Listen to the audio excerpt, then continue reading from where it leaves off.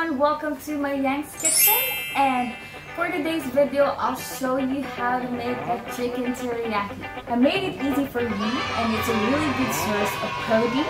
If you haven't subscribed to our channel, please click the subscribe button, and you can also click the bell button so you get updates when we upload more recipes. I have nothing further to say, so let's go!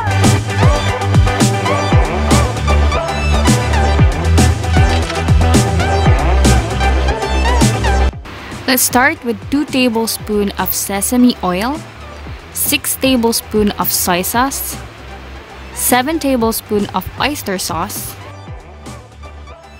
Add 2 tablespoons of brown sugar. You can use white sugar, but I prefer brown sugar because it gives a rich flavor to your dish. Mix it well until the sugar dissolves.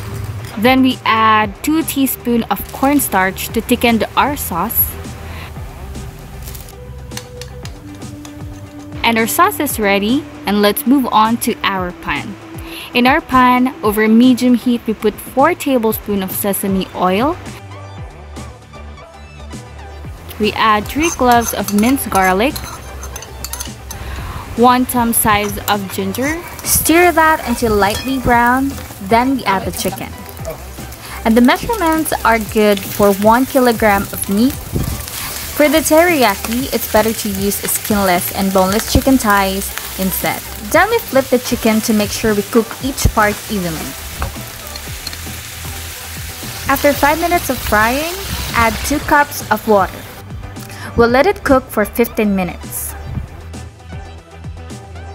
Now we add the sauce that we have made earlier.